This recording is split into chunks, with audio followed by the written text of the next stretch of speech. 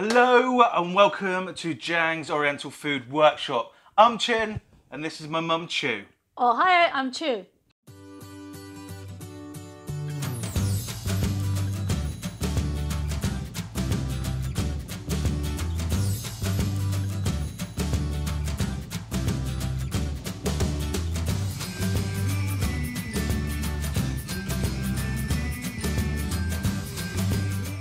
Hello, and if you're new to the channel, we teach you how to do Chinese takeaway food at home. We've got 3 generations of takeaway owners, so we kind of like to think we know what we're doing. This is obviously not the best way to do it because takeaway food is very different from restaurant food. Takeaway food is kind of like more like a McDonald's, whereas restaurant food is more like restaurant food. Yeah. Yeah. Is it in depth? In depth, just higher quality. Yeah.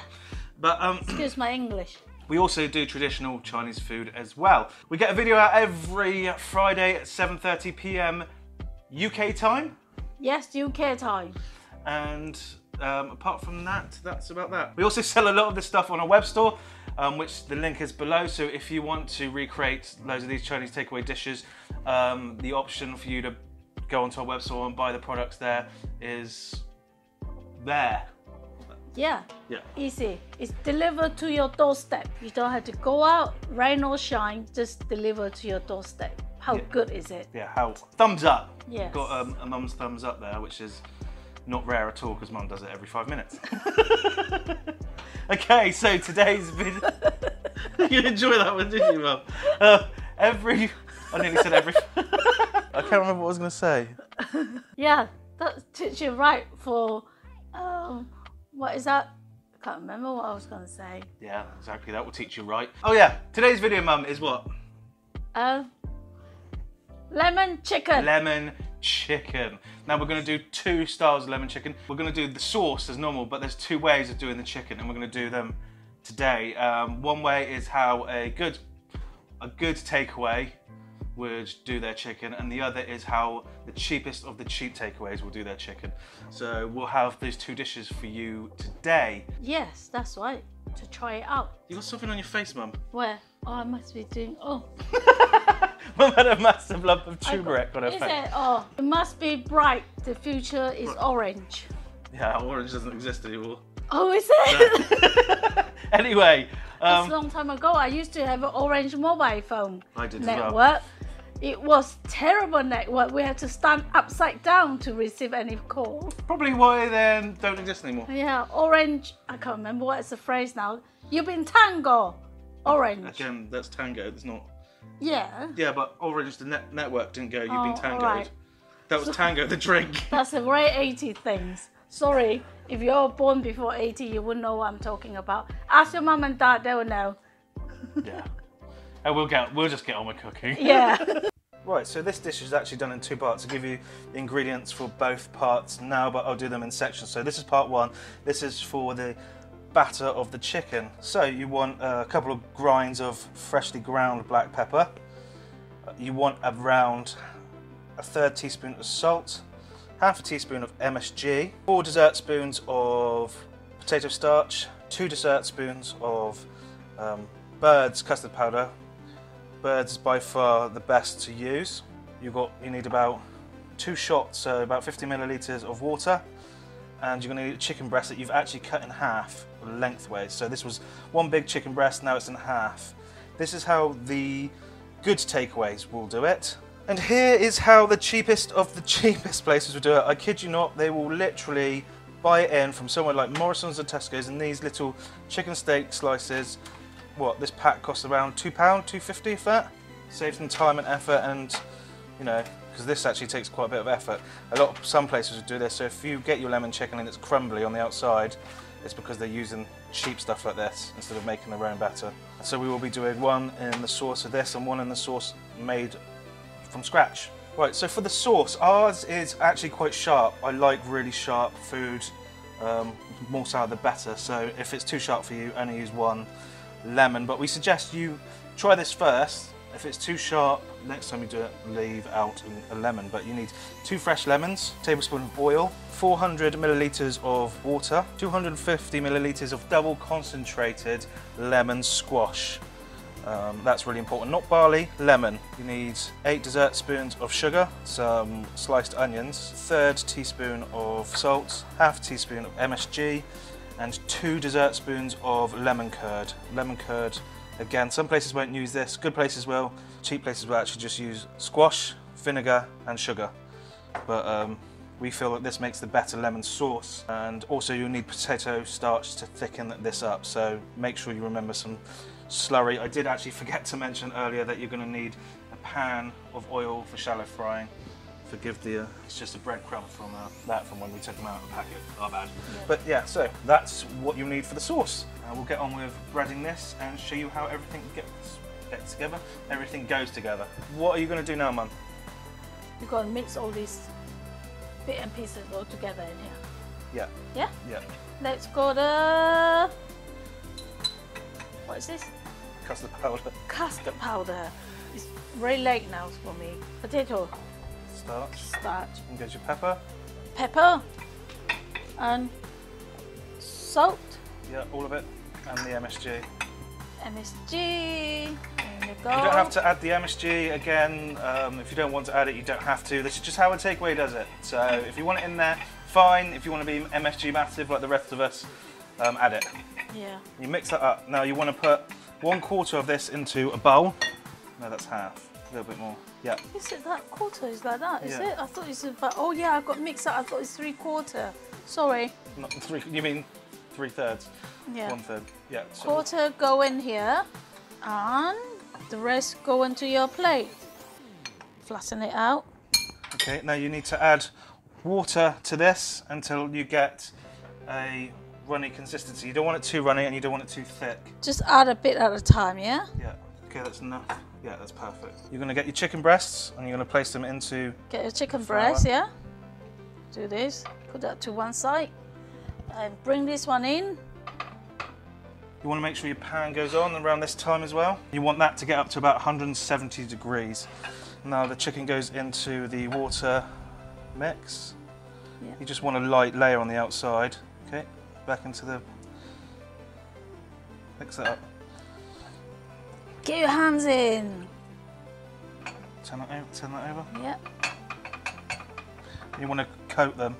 Yeah, get it coated. You need to be quick. Put it in there, yeah. And then these can sit there until your oil is ready. When it comes to these ones over here that are pre-made, you just need to wait for your oil to be ready. Looking good. Right, so a lot of people might be thinking, why did we not put egg in the batter when we're sort of paneing? It's not paneing, but you know what I mean. The chicken. Simple reason, because if you put egg into this mix, when you cut it, the mixture, what's the word, flakes away much easier from the skin than it does if you don't use the egg. Use egg when you're doing sort of crispy beef and stuff like that, but if you're going to cut it, it will flake away and you'll be left up with half batter and half chicken rather than fully battered chicken. They're separated. Yeah, they separate. That's it, they separate. Oil is up temperature. Probably a bit too hot actually, but we'll go ahead anyway. And you're going to need some kitchen paper just to drain off the excess oil. I'm going to go with the raw chicken first because this is already sort of reconstituted chicken, so it won't take as long to cook. Also, this doesn't burn, so you can put this in whenever. The coating on the outside means it doesn't burn.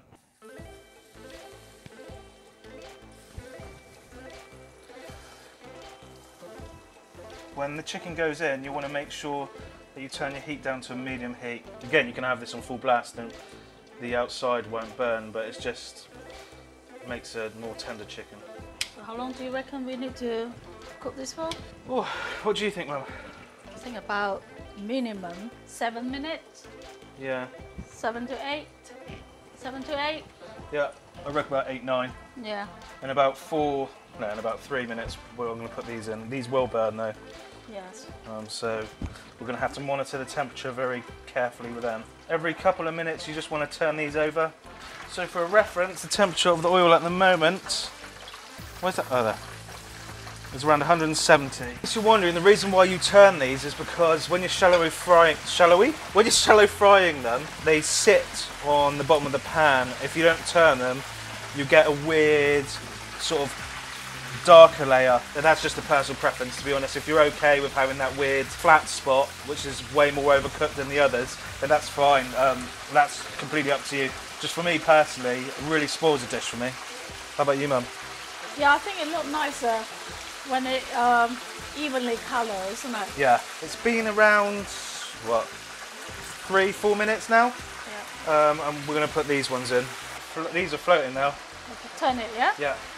They're basically giant chicken nuggets, aren't they? Yeah. But this first one here is thinner and it's cooked, so that can come out first, and then we'll just wait for the others to cook off. You can see the darkness on those, well, when I say darkness, those little spots, that's actually the breadcrumbs from that. That's not from that batter. This one over here is a better example. You can see it doesn't have many of those crummy bits on, so that's why it's nice like that. That one will be okay. Yeah.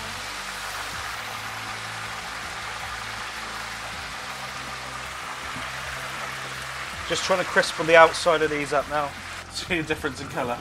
That's flour, and that's what potato starch and like starch does. It doesn't burn. Now we're gonna do the sauce.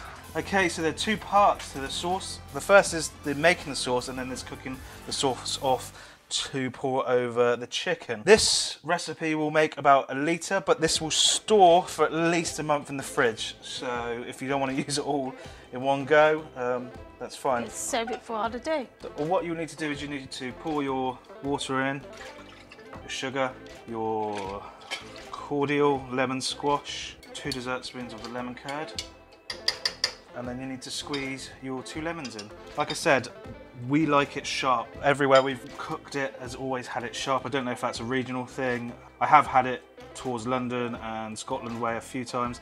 It's always very different. Theirs is normally sweeter. Just a juice, yeah? Oh, it's alive. It's zest. Zesty with life. Yeah. Oh, gosh. great pun. I appreciate a good pun. Oh, there's a lemon bits in it. Oh, it's like fishing, isn't it? Got it! You got it? Yeah. I like lemons. Yeah. I just eat them whole like that. We bought the sieve expecting it to be a really good sieve, but it's Well, it's not sieving anything.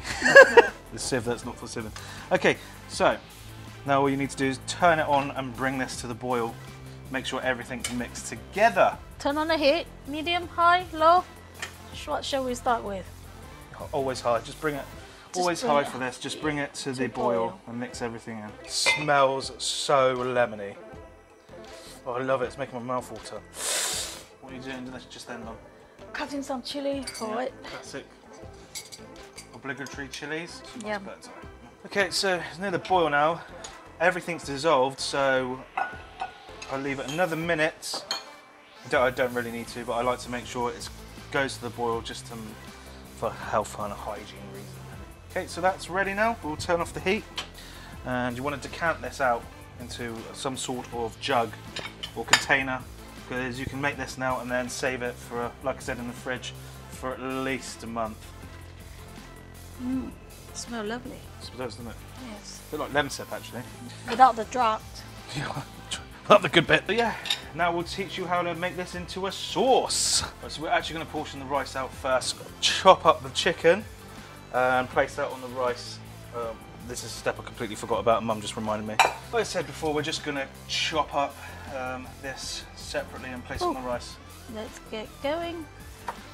Okay, so if you use egg, this actually falls off. The batter will fall off. So that's why we don't use egg for this particular recipe. Yeah. Yeah. Now for the pre-bought one. Actually looks really nice. It looks like a chicken nugget inside though, I'm not gonna lie. Yeah. Yeah. So as always, turn on the heat and we're gonna let this get hot. Actually, I'm gonna put the oil in first. Yeah. You need a good tablespoon. Don't be afraid of it in this one. When the oil starts creeping by itself along the pan, I'm not sure if it's gonna pick it up here, but I don't know if you can see it sort of retreating.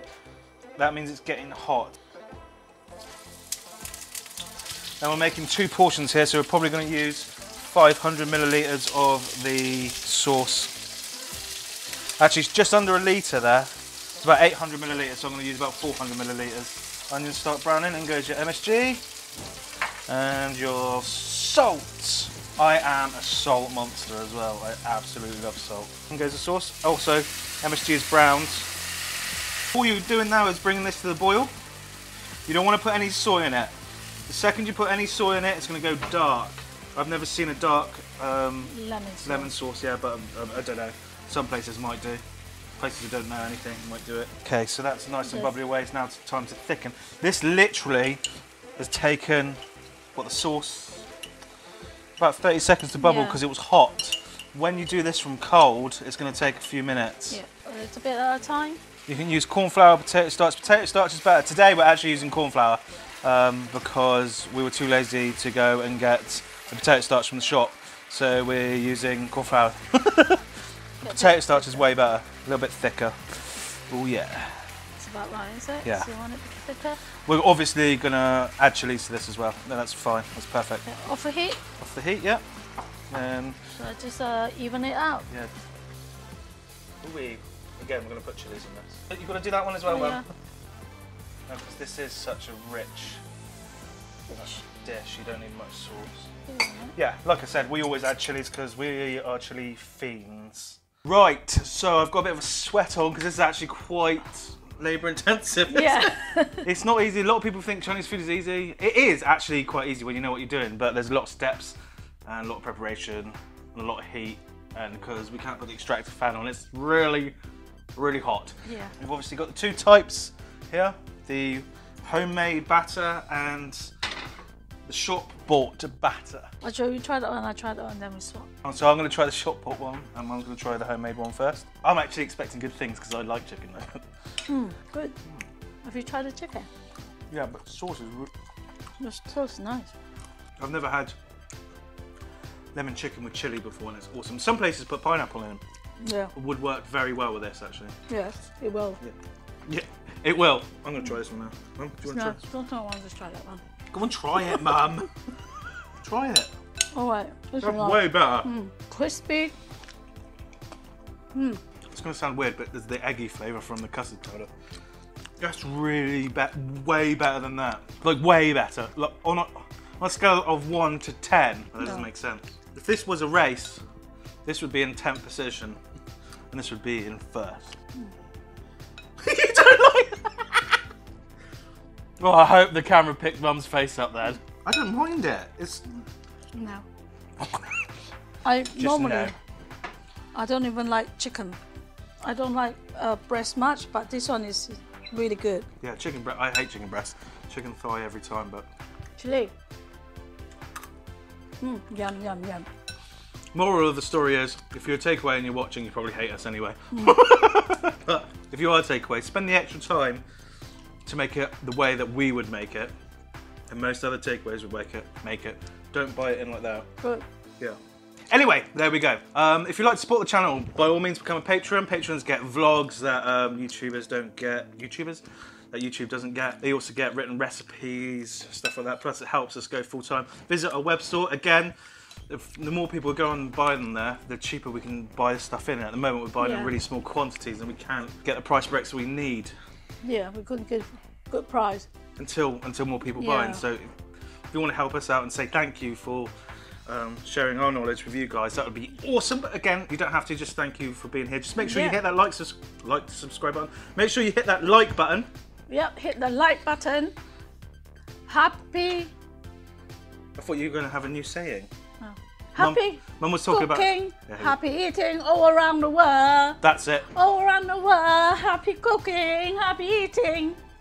What is going on? All around the world. You know that song, Mick Jagger? Mick Jagger? Yeah, Mick Jagger. Who that in the 80s, dancing around the world. Bowie. David Bowie. David Bowie. If you get that reference, well done on you. You don't know where that's from, do you? No, David Bowie is from. I know you know. Anyway, that's by the by. That's from a old sitcom. I say old, it's not old at all, but it's from a sitcom that's no longer on TV. But anyway, thanks for watching, guys, and as always, remember, hit the like button. No, your phrase. Happy cooking, happy eating. There we go. Yeah.